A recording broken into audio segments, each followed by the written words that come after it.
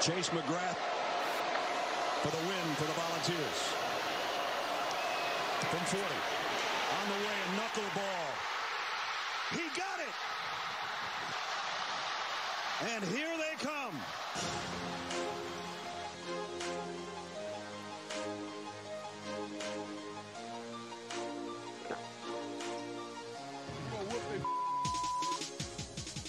So up, y'all? Welcome on into the GoVols247 Podcast. Wes Rucker coming to you from Fort Rucker Studio here on a rainy, cloudy, kind of cloudy Monday afternoon in God's own Knoxville, Tennessee. How are you? I hope you're well. Hope your weekend was a really good one. If you're a Tennessee fan, you had a stress-free weekend, I imagine, unless you're one of those house divided deals where you're a fan of Tennessee and kind of a fan of somebody else. If you're just a Tennessee fan, nothing else, you had what I would imagine was a pretty enjoyable weekend watching college football or spending time with the family, not having to worry about whether Tennessee was going to make your life great or terrible for the next week or so. Tennessee was off. The Vols did go from number 5 to number 4 in the polls, though, because of some games otherwhere. 3 top 10 teams lost, and Georgia and Alabama was a great game. There were some other really good games over the weekend. I got to see none of them live. Was over in London for a week with my wife, and it was great, and a little jet lag today, but in a great mood. It was a good week, and I'm glad to be back. And Tennessee is happy to be back in action this week too. Arkansas Razorbacks, the Vols go to Fayette Nam on Saturday, 7:30 p.m. Eastern on ABC. We're going to talk about some of the stuff from the past week. We're going to look forward to this week. We're going to do a lot of that stuff. And to do that, we're going to go over to an undisclosed location to get to Patrick Brown. And then we'll go down to that home daycare center and get to Ryan Callahan. Fellas, how are you on this Monday?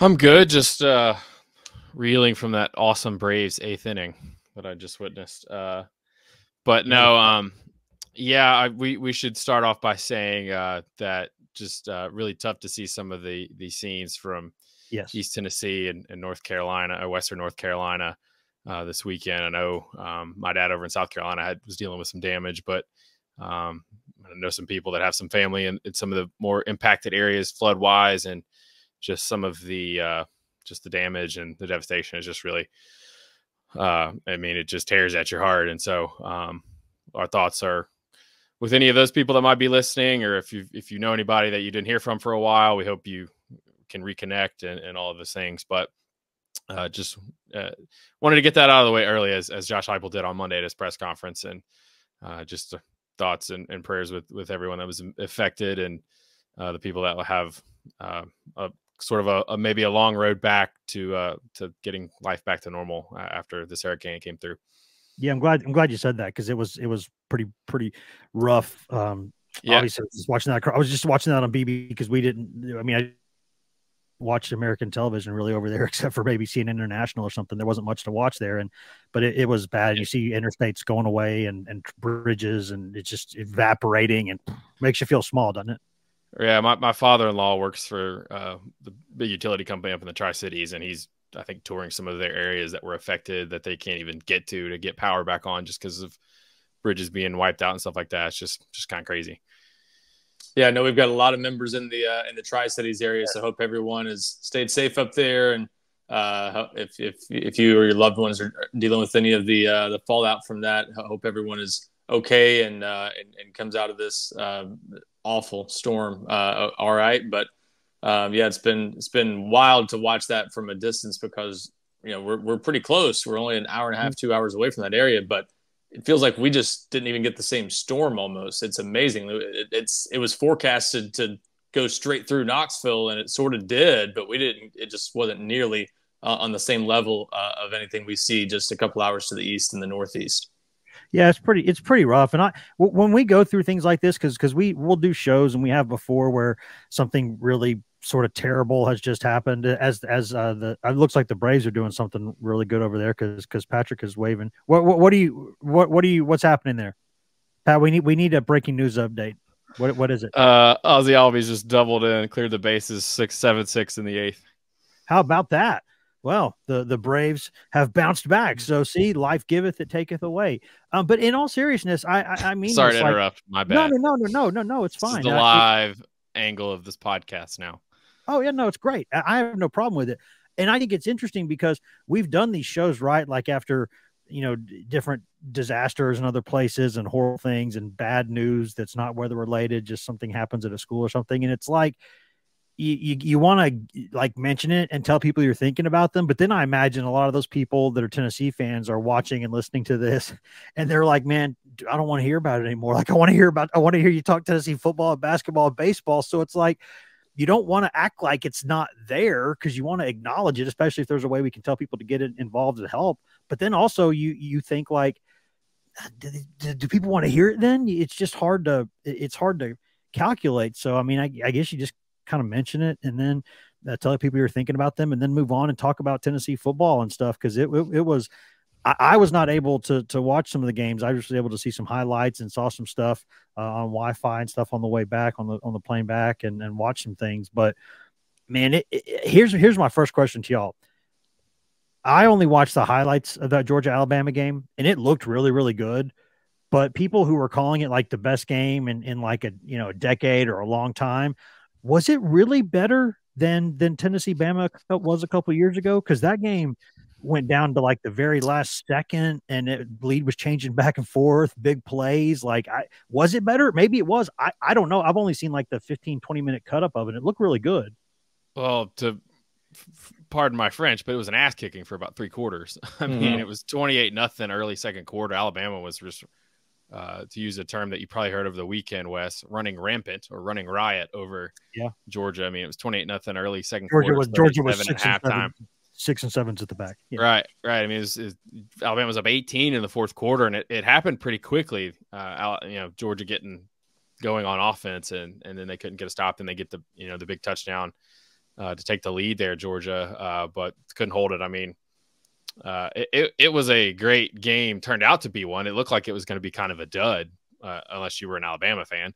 And again, the difference in that Tennessee-Alabama game is that, we were all at that one. We were not at this one. So that might have changed things in terms of the perception and just the, all of that. So, but it was a great game too. I mean, 2 teams that, a lot of talent on the field and, but I mean, Alabama looked really good starting off. And then I think Georgia sort of settled in and finally just kind of started playing a little bit. But I mean, for 3 quarters, it was wow, Alabama looks really good. And Georgia, what's wrong with Georgia?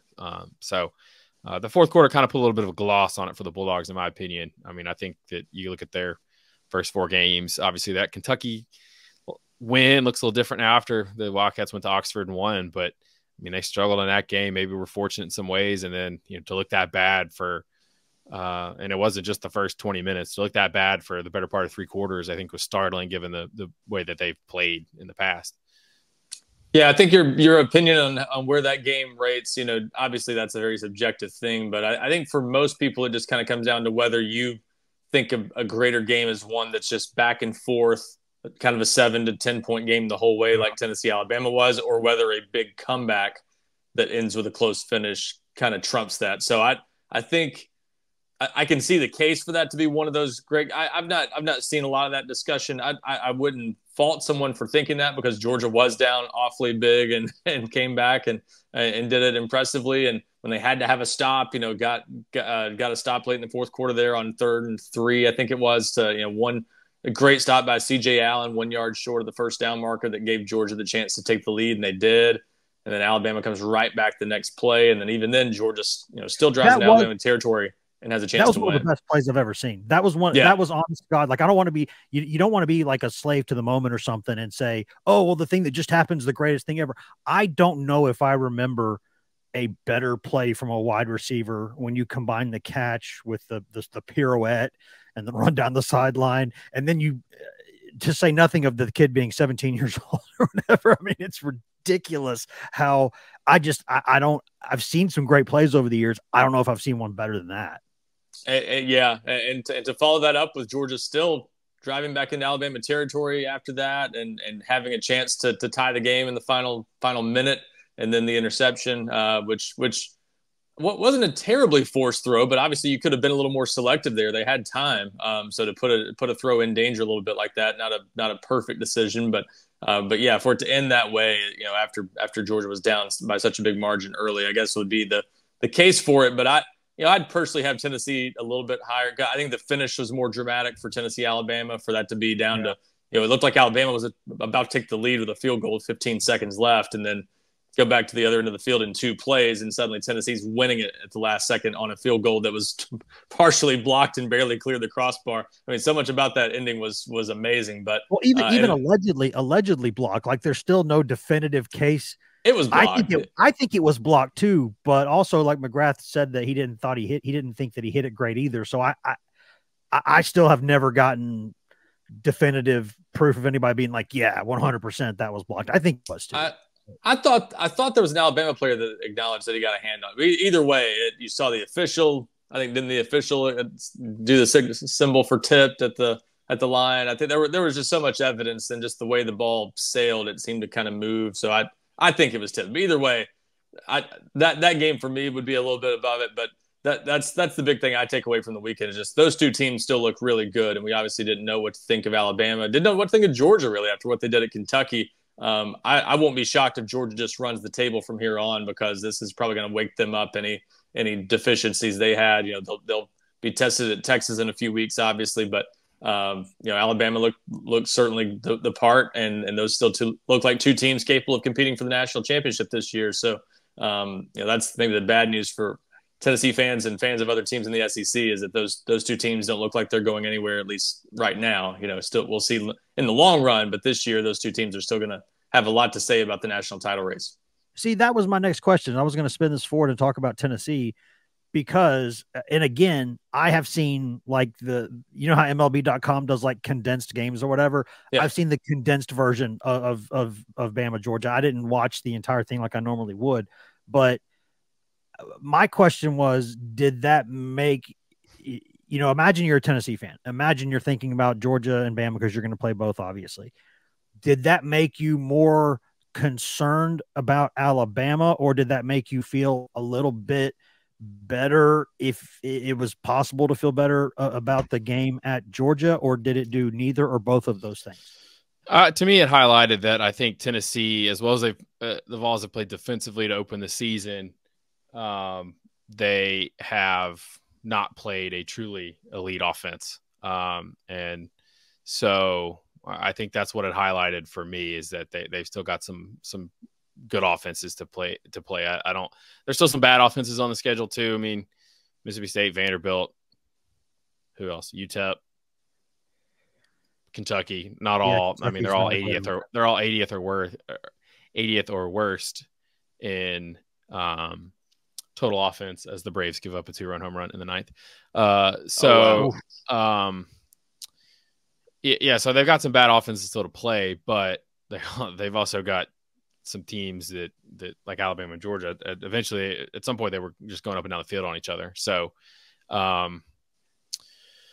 don't know. I mean, each week, I mean, we knew those games were going to be tough, right? So I don't know that anything changes. Brad Crawford had an interesting tweet where he was like, just watch, Tennessee's going to beat Alabama and then Georgia's going to beat Tennessee. And there's going to be like a 3-way like triangle of each team beating each team. And how does that affect the standings? And where, Texas will be in there too. Texas has got to play Georgia in a couple weeks. Yeah. So, I mean, that game, obviously, if Tennessee ends up being in the contention for a spot in the SEC championship game, then how those teams play the head-to-head will matter. So, there was some relevance to Tennessee in that outcome, but I didn't really change much. I mean, it might have changed something when it was 28-0, but I think for just the course of the game, not so much. Yeah, that's what I was curious about, Ryan, because did it make you feel like Tennessee was like, obviously, Alabama and Georgia are pretty close now, right? Like you can see that they just played and everybody saw how close that game was. So did that make you think that those teams were still a couple notches or a notch above Tennessee, or did that make you think Tennessee possibly had possibly, reduced the gap there?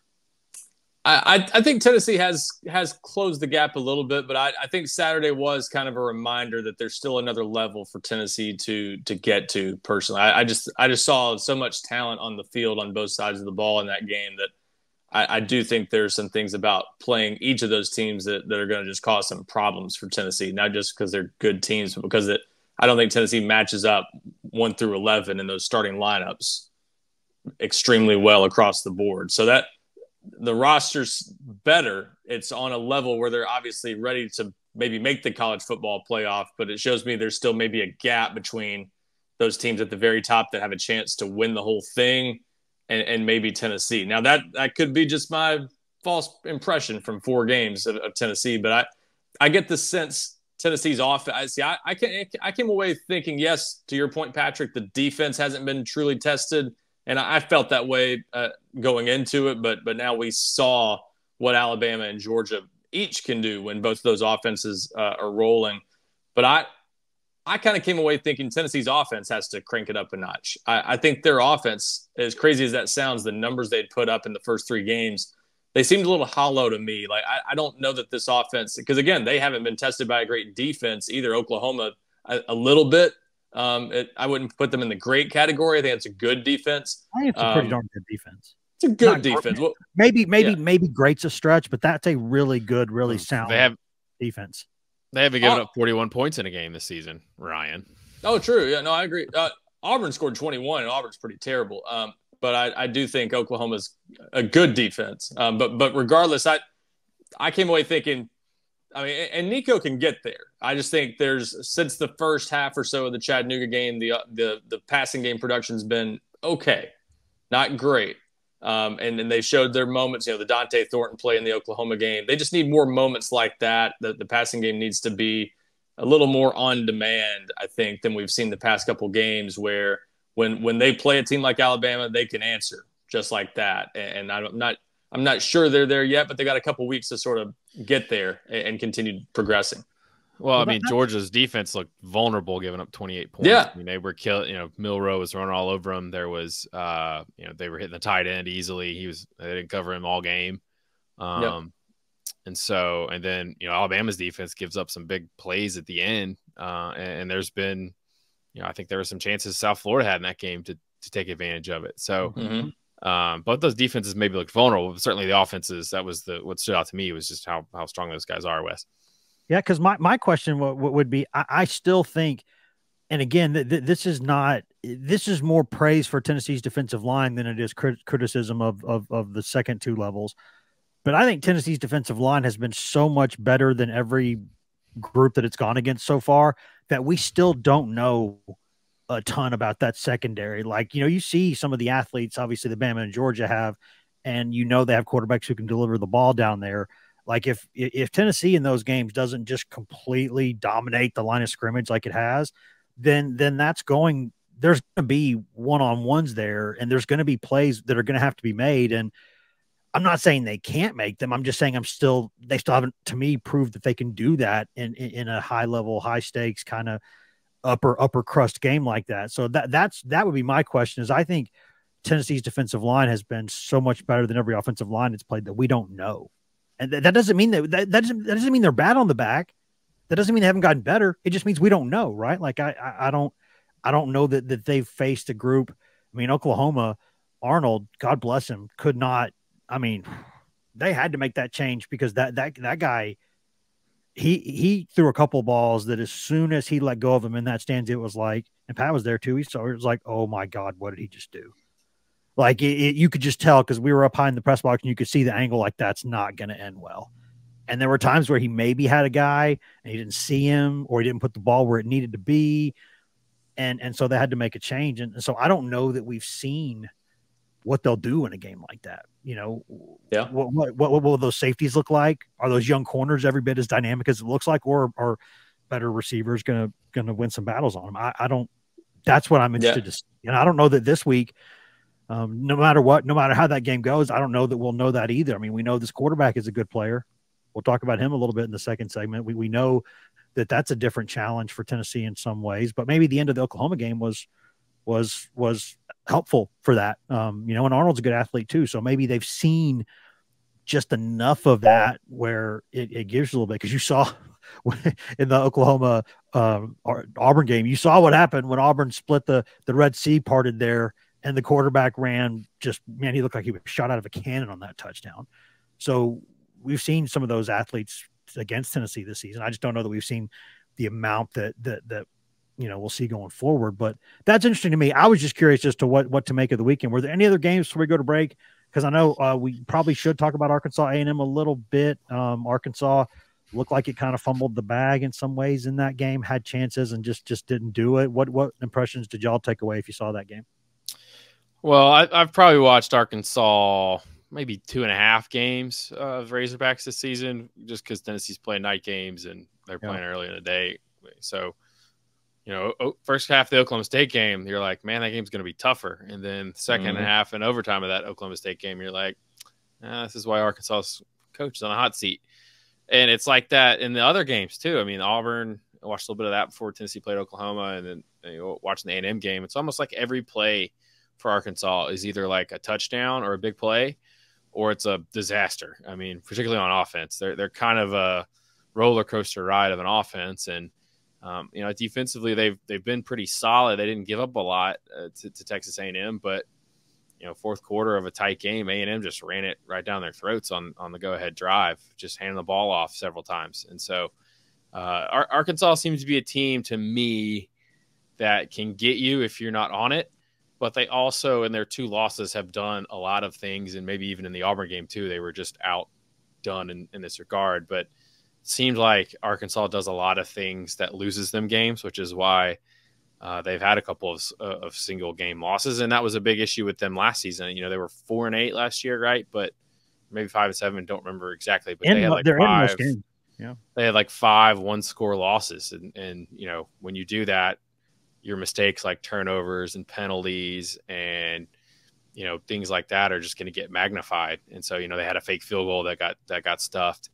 Little things that get you beat will get you beat if you do them consistently. So that's why this game is a little tricky to me for Tennessee, just because Arkansas is so erratic, unpredictable. You don't know if you're going to get you touched on the quarterback, West Taylor Green. I mean, it seems like every play he could break outside of the pocket and be gone for a 60-yard touchdown, or he could try to be too much and throw one into traffic or hold the ball too long and get stripped. I mean, it's just that kind of helter-skelter roller coaster that Arkansas seems to be on. But I mean that's a tough game to gauge though, Ryan, because Arkansas I don't know if it's like the Tennessee-Florida game, but Arkansas just seems to find ways to lose. It's Texas A&M. It's been 12 of 13. I think I saw a stat that said A&M has led in 12 and 10 of those, or trailed in 10 of those 12 wins. So it just seems to be the Arkansas MO to have that game in late September in Jerry World, and then have it be there for the taking, and then come out on the wrong end of a close game. Yeah, I agree, and that's obviously part of the frustration with Sam Pittman. I heard Houston Nutt talk at the Knoxville Quarterback Club on Monday, and he was asked about sort of Sam Pittman and just dealing with the donors and everybody at Arkansas and how tough that job is. Basically, he would know. Yeah, he would know. Yeah, and so one of the things he said was that, what you just pointed out, Patrick. He's lost a lot of close games, and that tells you they're close. They've done pretty well on the talent acquisition side of things, which is obviously challenge number 1 at a place like Arkansas, because you've been in the SEC West for years, not anymore, but you're still dealing with a lot of the same teams, and you throw Texas and Oklahoma in there. They're just, you got to have so much talent to keep up, and that's hard to get sometimes at a place like Arkansas. But then even when you do that well, you're still at best on par talent wise with a lot of those schools. So you've got to execute, and that seems to be sort of the glass ceiling they've been dealing with this year and last year, especially. The execution side has not been there. So I think they've got potential. They're one of those teams that can snap up and get you on the right day. But to Patrick's point, they seem a little mistake prone, and that's not a great place to be when you're facing a team like Tennessee that could win at the line of scrimmage, at least on defense. That's maybe the thing that surprised me a little bit about Arkansas Saturday, and we'll see if this is more Texas A&M, because they've not struck me as a great offense so far under Mike Elko. They're okay, but Arkansas's got a pretty good defense. It looks like they've got some guys up front that could cause some trouble. So I'll be interested in seeing how Tennessee plays at the line of scrimmage offensively. They obviously didn't have a great night against Oklahoma in pass protection. They're going to have to hold up okay there against a pretty decent Arkansas front. So I think Arkansas has maybe a little better defense than I would have thought. Offense is about what I thought, which is to say that they can put up a pretty good number of points if it's the right day. But Petrino can draw up some stuff. He's always been able to do that. So I think this will be the best offense Tennessee has played so far, but it's also a decent defense. You're going on the road, and Wes, you and I have talked about how Tennessee seems to struggle at Arkansas historically. I don't know how much you weigh that going into a game like this when none of these current players were around for anything except the 2020 game when Amari Thomas and some of those guys were freshmen. So these guys haven't been there to play into that, but Tennessee does seem to struggle a little bit at Fayetteville, and even their wins are hard earned. So I would expect this to be a hard earned win for Tennessee if they are going to win this game. But it's still a game they should win. Arkansas doesn't look like a team that should beat Tennessee. They just look like one that could put up a real fight and make this a tougher game than people are maybe expecting. And I do think it's the third toughest game left on Tennessee's schedule. Just being a tough road environment, night game. I think the only games tougher than this one left for Tennessee are Georgia and Alabama. Yeah, I still wonder about Florida.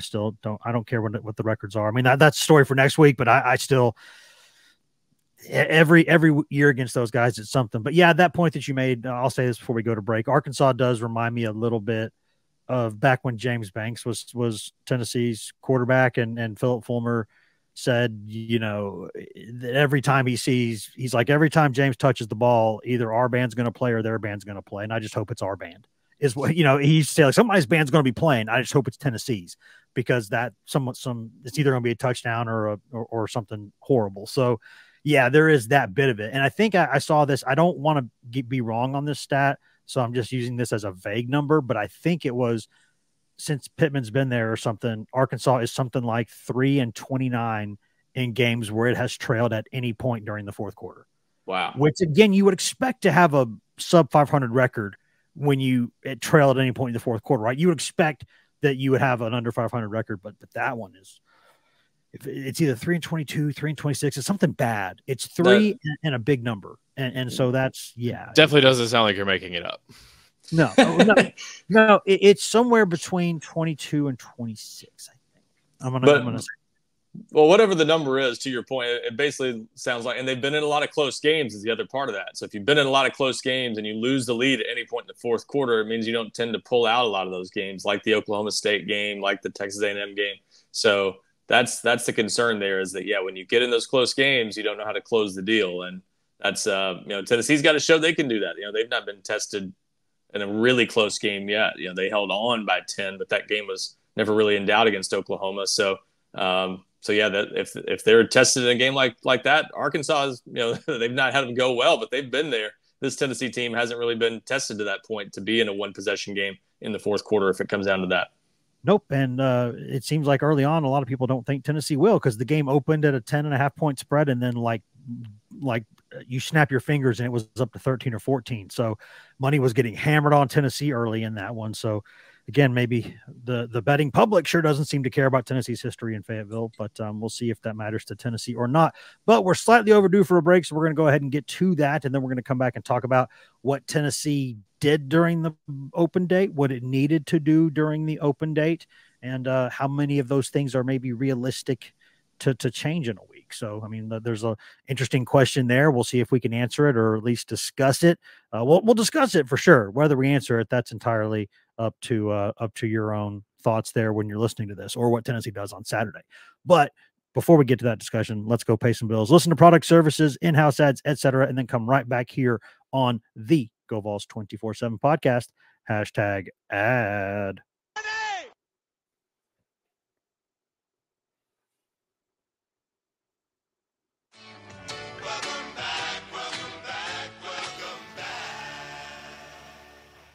Welcome back to the GoVols247 Podcast, brought to you by whatever products, services, and in-house ads you just heard a moment ago. During that commercial break, Wes Rucker coming to you from Fort Rucker Studio, Patrick Brown coming to you from that undisclosed location, Ryan Callahan from his home daycare center there down there in the dungeon where bad things happen. Now you can see it, so you can tell he's added a little curtain there. So I mean, we're making progress, but yeah, it's still I'm just saying, like, in a court of law, that would look suspicious to a jury. Like, there's things happening there that are not good. That's all I'm saying. But we got a lot more to discuss in this. Hey, you can look at me however you want, buddy. I'm just telling you what I'm seeing. All right. I'm telling you what I'm seeing. We got a lot more to discuss in this podcast, and we'll do that after a quick request from our end to please go in there, rate, review, and subscribe to this podcast. Now it should be on YouTube and Facebook and all those things. So go hit that like button there. And I know rating and reviewing all that's important. What's really, really important is to hit that subscribe button and also to go in there and leave a review. If you've already left one, go leave a fresh one. That really helps us out in all the metrics, because you can go get this podcast anywhere you can cast a pod. You can get this podcast, and we do this for free. Happy to do it for free. We'd like to keep doing it for free in perpetuity if we could. And what helps us do that is if you go in there and rate, review, and subscribe, and tell your friends, tell people that you see. I even saw a couple of Tennessee hats out in London, because, they're Tennessee fans are everywhere, right? And you can't mistake that color. You know exactly what you're looking at when you see it. There's no mistaking it for anything else. So when you see those people, tell them about the GoVols247 podcast. Tell them that you can get us also on YouTube and on Facebook and all those places, and tell them to go to GoVols247.com. If you do all that stuff already, we thank you and we love you. If not, I award you no points, and may God have mercy on your soul. And we're back. Guys, this game right here coming up for Tennessee, we know that it was an open date, right? Tennessee coaches don't like to say bye week. They're like, it's an open date, right? We get work done. You usually you get a day or two off early in the week, and then you get the weekend off, but you get a couple practices in during the week, and they're important practices because not only are you trying to get your team healthy, which is obviously a big thing in football, there's always stuff to work on. If you were Tennessee, what were the things during the open date that you're like, we got to get this, we got to look at this? Because obviously you're 4-0, right? You're doing a lot more good than bad. But if you want to be the kind of team Tennessee wants to be and talks openly about being, they're going to have to be better in some areas than they have been. Where do you think were the areas that going into this open date that they really needed to sharpen up? I'll say that the offensive line is where I would start, just in terms of this establishing some depth, continuing to bring some of those guys along, because the most pressing area where they haven't shown, I guess, that they have capable backups that they really would trust in a situation like what they ran into at Oklahoma is the offensive line, and specifically offensive tackle. I think is one where people are looking at this team and not sure they'll be able to hold up there. If John Campbell's chronic knee issues continue to be something that plague him from week to week, you're gonna have Dane Davis in there at times, and if that happens, is that going to work out over a lengthy period of time in a game? So he struggled in Norman for sure. Yeah. So it's, and again, we said this last week, but I think he's shown in the past he can play better than that. He's definitely capable of playing better than that. So I don't think anyone should just write off Dane Davis. He's played a pretty good amount of football at Tennessee, and that's not the player he always is. Now he's a little bit up and down, I think, and that's where Tennessee's got to get more consistent play there. But again, not many teams have great backup tackles to turn to. That's a position that's tough to keep quality depth, certainly proven depth. So, but I would be bringing along Larry Johnson, doing everything you can during a week like that to continue to get him ready, to see if any of those freshmen is ready to help in a pinch. I don't think you're going to need Jesse Perry or Bennett Warren or Jeremiah Hurd, anyone like that, but you need to keep bringing them along, and you need to keep bringing the guards in the center along. William Satterwhite at center. A guy who could be the heir apparent there. The guards, you might need two new starters there next year. One might be from the transfer portal, but you still need someone who can come in next year and ideally be an internal candidate that's there now. So to me, youth development on the offensive line was a big thing that I think they need to somehow work on while they're getting Lance Hurd and John Campbell healthy. And then, maybe a little bit of the same in the secondary, because I don't think they've felt quite as comfortable with their depth beyond the top one backup maybe at each position. I think Jalen McMurray at corner, you feel okay. Jacoby Thomas, obviously at safety, you feel okay. Boo Carter at star. Really well. Yeah. Boo Carter at star. Okay. Beyond that, I'm not sure how many guys you feel comfortable with in the secondary. So if there's a way to get a a Jordan Matthews, a Caleb Beasley, even John Slaughter or someone like that, the safety position, ready and up to speed. Maybe even Christian Charles, not a young guy, but you need to continue to bring him along and get him settled in more at safety. But if you can get any of those guys ready and more capable of pushing for playing time or being reliable when you need them, I think that's a big thing too. But to me, that's kind of what open dates are for, working on some guys that you don't normally give first team reps and things like that, because you got to focus on the game plan. You don't have to do that in open date. So it's kind of fundamental work and youth development. So I would have looked at those two positions first and foremost. Yeah, Ryan, I don't think it's a situation where, you snap your fingers, have 3 open day practices, and Jesse Perry is like ready to go. Right. I don't know that's going to be something like that, but it is maybe a slow build. And Josh Heupel did say on Monday that he thought his team made good use of the open date. That's probably like, the offseason stuff we hear, like every team is bigger, stronger, faster, and everybody's bought in. Maybe it's those lines too, but like,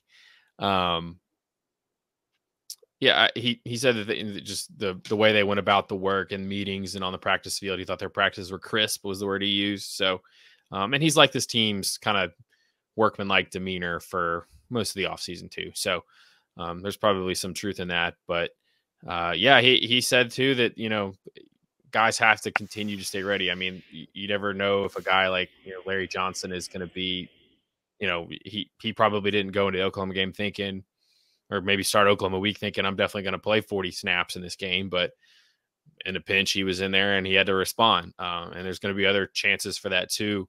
I think the staff seems pretty pleased with how the depth is working out on defense. They're playing a lot of guys. I mean, you're seeing 3, 4, and 5 linebackers. They're playing, I think they played 4 safeties at Oklahoma a little bit. They seem pretty content with the top 3 corners there. So, but it is an important week for a guy, like you mentioned, like a Jordan Matthews, Ryan, or somebody like that, that's maybe just outside of the rotation, to make sure that you stay focused, stay locked in, because an injury away and you might be playing a lot more. So yeah, that's generally how open dates are, is you rest a lot of your starters, and then your backups and some of your young players get a little bit more attention, a little bit more work, and in case they are needed down the road. And I mean, it's going to be a long season. If you're looking at 4 games, it's a, trying to do some math here, it's a third of the regular season. But if you're Tennessee and you're aiming for the highest you can aim, it's maybe only a fourth of your season. So yep. You're going to need anybody and everybody that can play at a high level for you. You're going to need them over the course of the season, even if it's, you blow out UTEP, you need those guys to play a half so you can rest guys. You need those guys to stay ready so they don't have to get ready. And that's what an open date is for.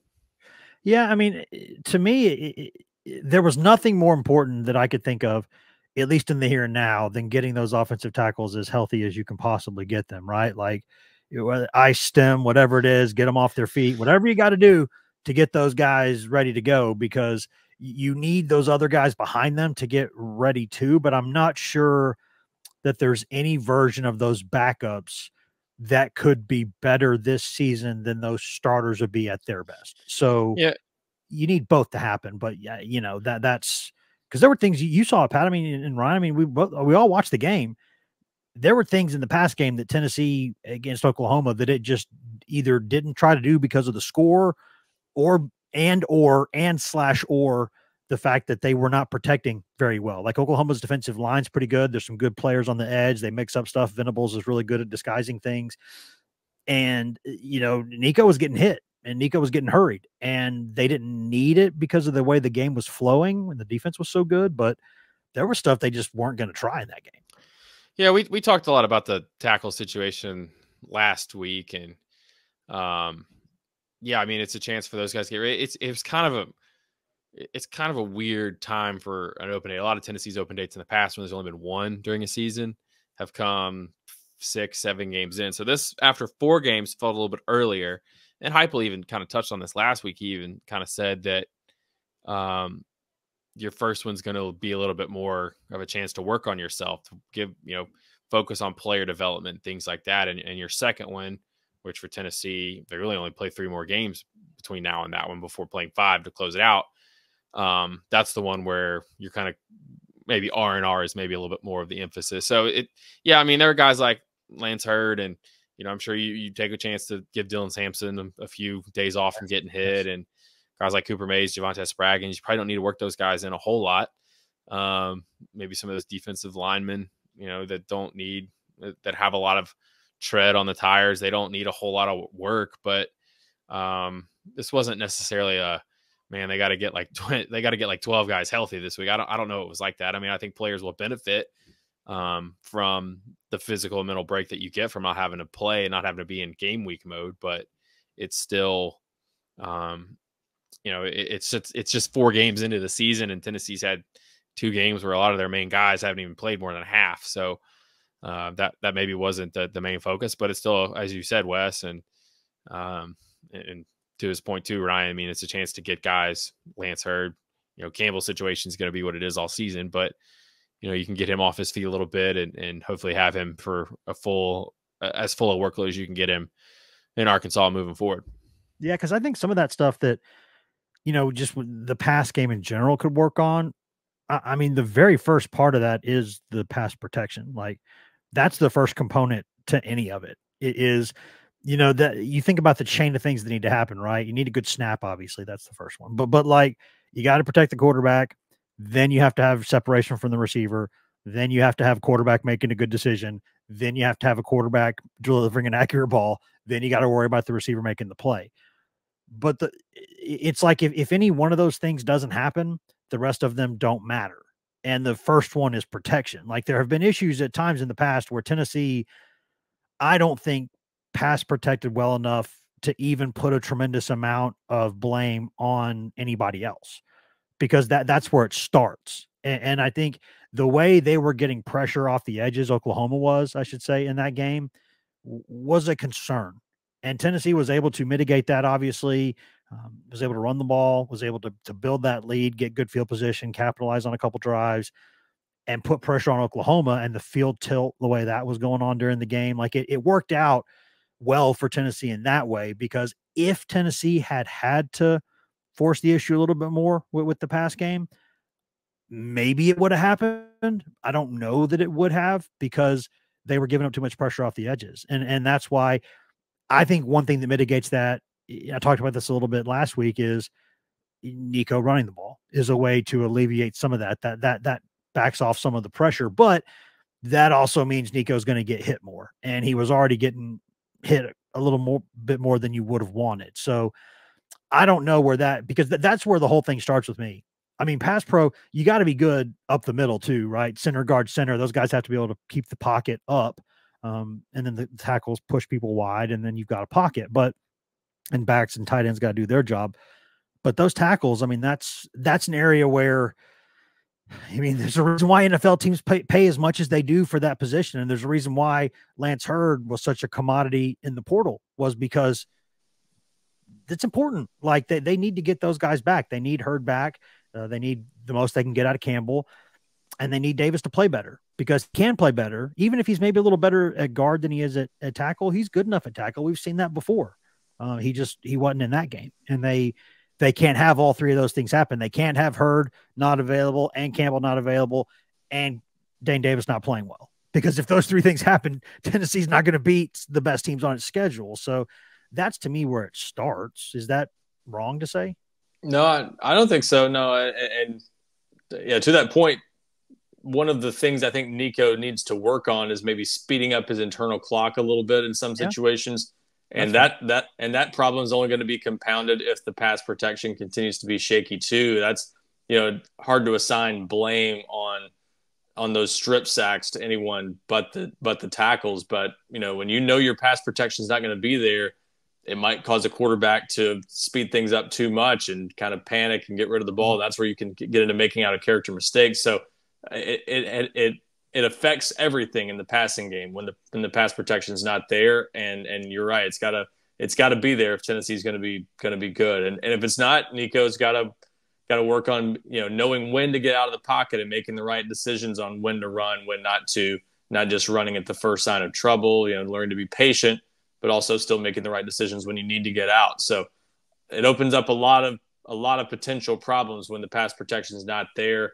And if you missed our discussion on this last week, I know I don't think our podcast last week was on Thursday or Friday, I guess it was uploaded to our usual channels yet. It hasn't been, Wes. So you might have missed that one. I know we posted it on the checkerboard.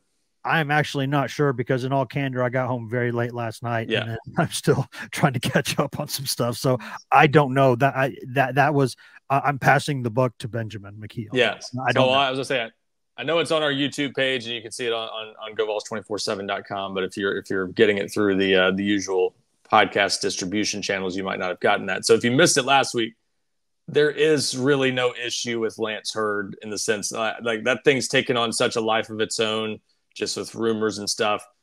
Lance Hurd didn't play because of an ankle injury. That there was some people in his circle that maybe we're not on the same page with Tennessee in regard to thinking that he should be able to play, but this wasn't an NIL deal. It's not the UNLV quarterback situation or anything like that. And it's not a lingering injury where we think it's going to be a huge issue. The rumor mill got going crazy when I was across the pond. What were y'all doing there? Were you churning? Were you putting grist for the mill in there? What was going on? Yeah, just innuendo related to a comment about whatever it was with Hurd is construed a certain way, and the next thing you know, that and the UNLV quarterback leaves for over an NIL deal that he says he was promised, and next thing you know, people the new guy comes in there and just kicks ass, and right. and the next thing you know, people are thinking, oh well, this is something like that, isn't it? There's an NIL angle to this too. No, nothing like that. So it's an injury thing. He's going to be fine. Everyone's expecting him back for the Arkansas game. John Campbell, should be back for the Arkansas game. Haven't heard anything different on that front. It's just, again, a matter of whether he can play the whole game. So, you're going to be fine there, but those guys have to hold up, and you got to play well. And if one of them's shaken up, you've got to make sure that whoever Dane Davis or anybody else that's in the lineup to replace them is holding up well. Because to your point, Wes, the tackle position is really important, and you've got to keep Nico upright, keep him healthy. He's going to be really good, I think, but you've got to give him chances to do what he can do for that passing offense to take off the way it's capable of. Yeah, it changes the menu. There's a menu that coaches can order from in a game, right? And it's like if you're struggling to pass pro at tackle, then all of a sudden you're like ordering off the late night only menu, right? Like you're not getting the full dinner menu of options on plays you can run and concepts you can have because you can't get all, you don't know that that's going to work. So yeah, it changes everything. Before we get out of here, the guys, and move on, there are just other things throughout. Ryan mentioned some of the stuff there in the secondary and developing some depth there. I think at linebacker, I still feel pretty good about those guys. You'd like to see another guy or two step up, but I think the ones who have played by and large have played well. But this game could be a different kind of challenge for them because this is the kind of game where you're having to really kind of put all three links of the chain together on defense in order to keep a mobile quarterback from busting out of the pocket and giving you problems, right? These are ones where you have to keep the string tied together, and the linebackers are maybe the most essential part to that. Like they've got to stay in their lanes. They've got to keep contained. I don't know if they're going to spy or not. They've not spied a ton in the past, so we might not see that. Pat's more of the film guy in some ways. He would correct me if I'm wrong on that, but I don't think they spy very often, do they? No, I would say they probably just play more zone, where maybe a mixture of man and zone, where they have guys, particularly the linebackers, just have their eyes on the quarterback. And I feel like straight up shadow, but maybe that would be the game for this.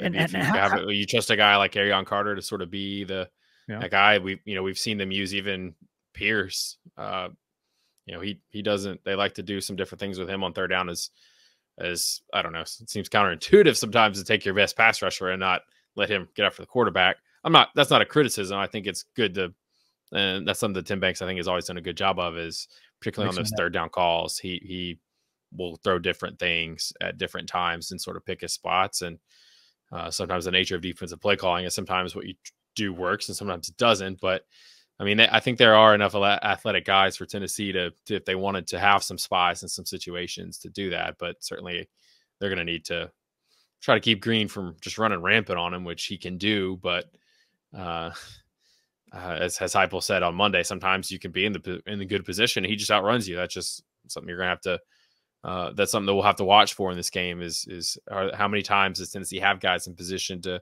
keep him in the pocket or get him to the ground, and he just makes a play because that's going to happen. That's what he does, and sometimes that's just football. Well, I guess then in that case, the last thing I'll say is this. I think something that we might talk about this a little bit later in the week too, and we'll see if we can get some of our friends from Trey Biddy and his boys over there at Arkansas to get us some info this week. But I think one thing that helps Tennessee a lot in this game is the fact that it's coming off a bye and Arkansas is not. And the reason I say that is because this Tennessee team is, especially on defense, it is very, very physical. You saw going into that game, like Oklahoma's injury report before and after the game, Tennessee gave Oklahoma one of the rudest welcomes to the SEC you could possibly imagine, with 2 or 3 of those hits during the game were absolutely devastating hits. Legal, completely clean as a whistle, but just physical, nasty type of stuff. And if I'm Arkansas, and I know I've already played a couple tough games, I've gone on the road to play Oklahoma State. I've gone, on the road for a neutral site anyway to play A&M, which always has some physical guys who can hit you. I got to think Arkansas is a little bit beaten up physically as well as maybe psychologically right now. And Tennessee it's good for Arkansas that you're playing them at home, because that's a nice environment. But man, Tennessee is a team you're going to feel Tennessee after you play that team. Arkansas's got some physical runners too, though. Jaquinta Jackson, the transfer from Utah, he's a bulldozer. And Ryan, is Braylon Russell the one that Tennessee thought they were going to get until some late in the process? I don't want to say shenanigans, but whatever. Yeah, no, he's listed at 6'1", 253, so he's a big dude. Shenanigans. Shenanigans.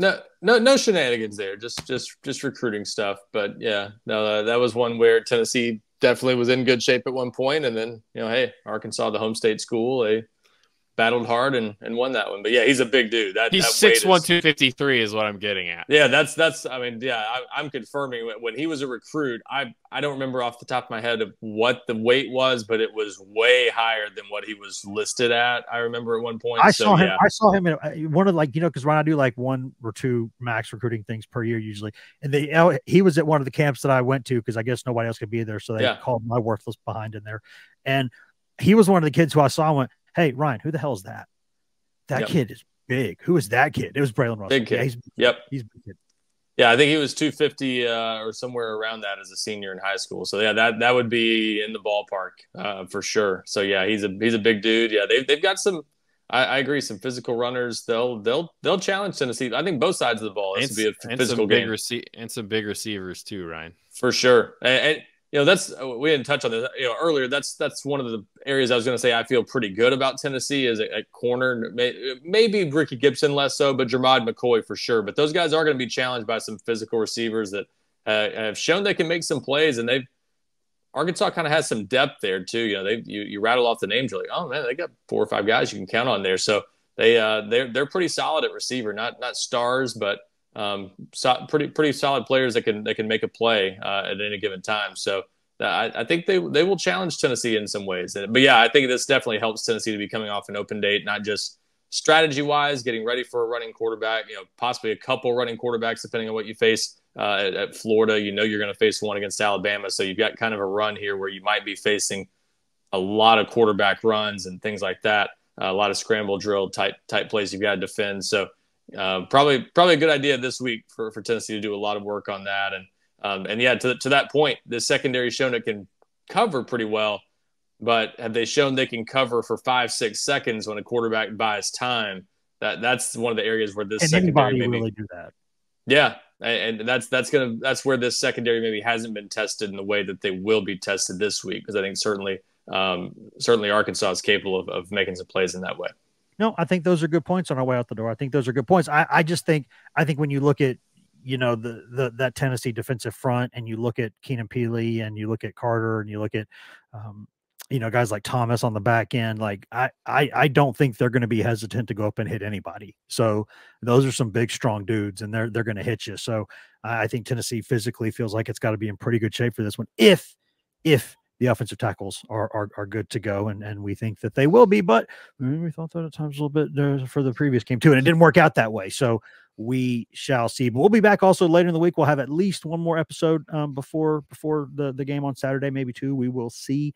But we'll definitely be back on Thursday for sure, and we'll have more to discuss about that. Ben is sorry that he couldn't be here. He's doing some baseball coverage today as the national champions have begun their fall practice, and so they're getting the work in. And Ben's going to be there because he's there every time they open the door for baseball, which is again why our website is awesome, because we cover every sport as well as it can be covered. So, but he'll be back later in the week with us, and we'll at least one of you jokers will be back with me later this week. So we will get it to you. But thanks, regardless, for being here today. Ron, you got one more thing? No, I'm pointing to this guy. He's going to be there on Thursday, right? Oh, you're pointing. Oh, that. Well, you were Hollywood. You were Hollywood squaresing it by. Yeah. I guess mine would be like that way, right? Like this guy over here. With this. Now that we're on YouTube, yeah, we're trying to get used to that. No more nose picking. No more nose picking. That's going to be out there in 4K for the world to see. So, guys, thanks for being here today, though. And if you're watching on YouTube, this will be the end of it. But if not, you'll hear the outro to the podcast. But for now, Pat, Ryan, thanks for being here, guys. Thanks, Wes. See you, Wes.